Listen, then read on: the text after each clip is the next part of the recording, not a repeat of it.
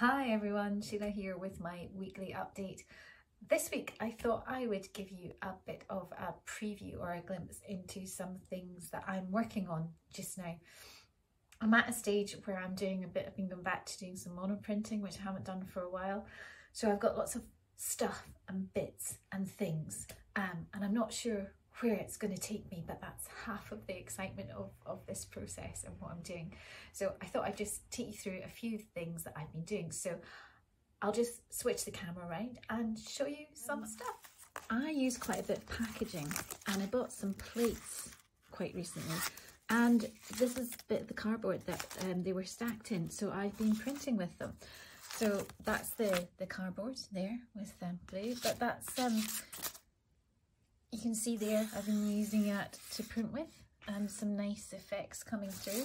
And here's another one that's a slightly different colour pattern. It's really interesting how the paint is absorbed slightly differently in different textures, and you can see I've used it on the back as well, so that's where I get more lines. So this is quite exciting, and I'm quite excited about how I can maybe build up and collage with the cardboard.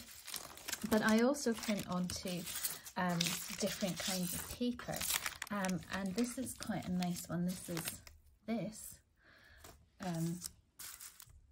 and that's I'm really liking the way that that's working out, so I'm going to do something with that. But also using coloured paper, that's you can sort of see some of the textures there from this one.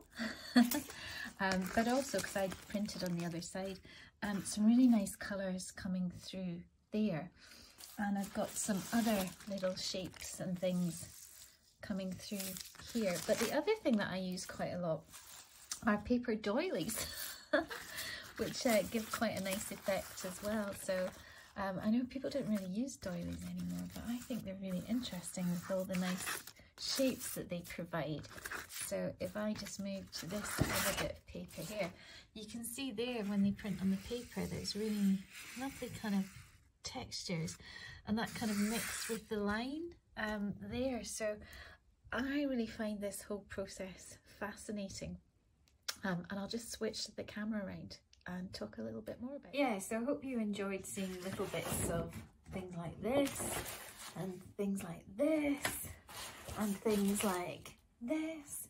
I'm not, as I say, I'm not quite sure where it's going or what I'm making with it, but I do find this stage of making and creating really exciting. So I can't wait to show you more of that. As ever, if there's anything else you would like me to share, just let me know. Head over to the website howsheilasees.co.uk, or put something on Instagram or in the comment section here as well. But until next week, take care. Bye.